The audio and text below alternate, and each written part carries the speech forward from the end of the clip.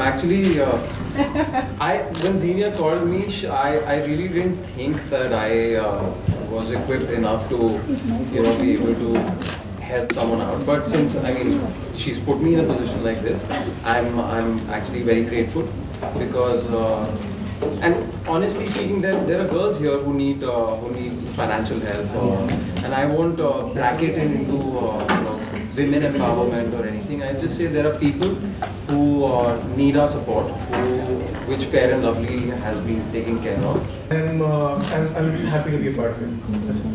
Hi, I'm Sanaya and I'm an actor.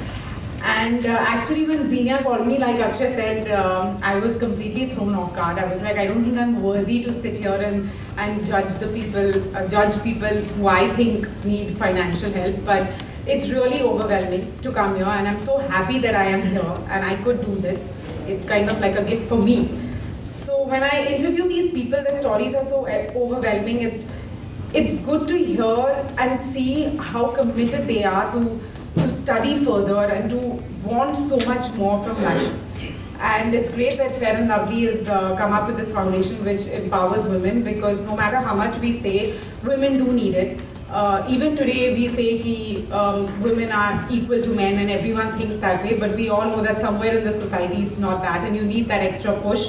And I think this foundation is a step in the extra push. So I'm just happy to be part of it. Hi, this is Mohit and Akshay.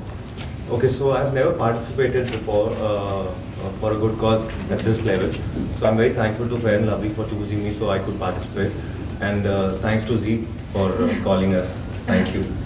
मैं अभी सुबह इनसे discuss कर रहा था, हम लोग breakfast कर रहे थे और मैं सोचा कि मैं कैसे किसी का फ्यूचर डिसाइड करूँ. I don't know how will I do that, but I think because we are so young, we can relate to these people. They are also young girls, so we can question them. We can understand what they want to do in their life, because obviously हम लोग भी उसी वहीं से ही निकले हैं, तो हम रिलेट कर सकते हैं उनके साथ. तो I think that's why, yeah.